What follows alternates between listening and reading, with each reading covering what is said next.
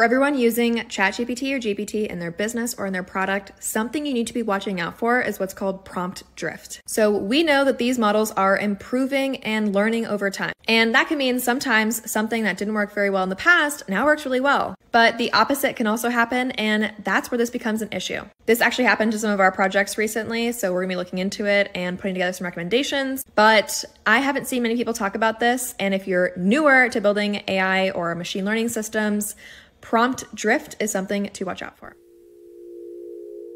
Do you know what prompt drift means? Hey there. Sure thing, I can explain prompt drift to you. It's a term used to describe when a conversation with an AI model, like me, kinda goes off track from the initial purpose or topic of the conversation. Imagine you ask a question about gardening, but we end up talking about baking instead. That's what prompt drift is all about. It can happen for a variety of reasons, like how the AI understands and responds to the prompts, or because of the complex and sometimes unexpected ways that AI can connect different topics. There you go, hope that's clear now.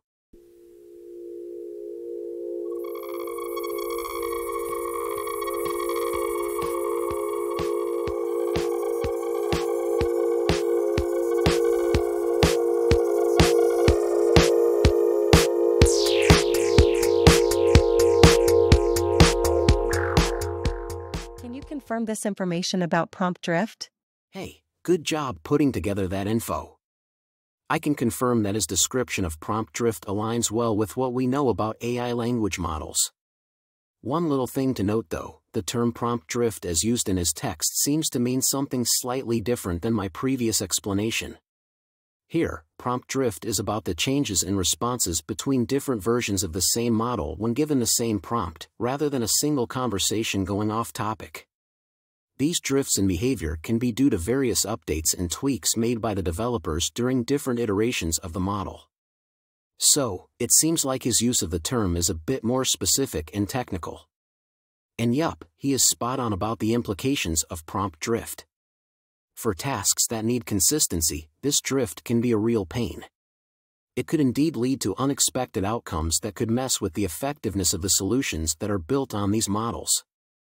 His idea about version control for AI models is pretty interesting.